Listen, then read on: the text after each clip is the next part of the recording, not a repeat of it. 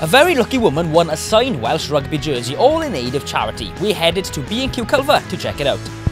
We've come to as part of the Welsh Charitable Trust organisation that helps Shelter, and they run a raffle for a Welsh jersey, and they've asked a few ex-players to come down and present it to the winner.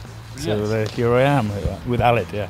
So Eva, what is it you were doing here with Shelter, please? So I'm here today to see our lovely London Marathon runners who've been doing some fantastic fundraising for us. They've raised over £9,000 by raffling off a Wales Rugby jersey, which has been signed by the Autumn International crew. Wendy, you are the winner of this this coveted signed Welsh jersey. How do you feel?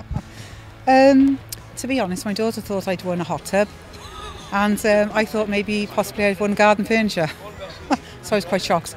Is your daughter gutted or happy that she's not won a... Gutted. Oh, I think she's gutted. Don't worry. Well, you could, don't say, you could always auction it again and get a hot tub with that money.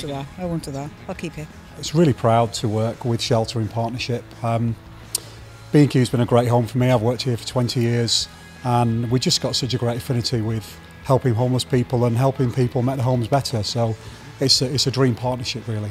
And you're running in a full marathon very shortly. There's a group of us from B&Q who are doing the London Marathon, 26.2 miles.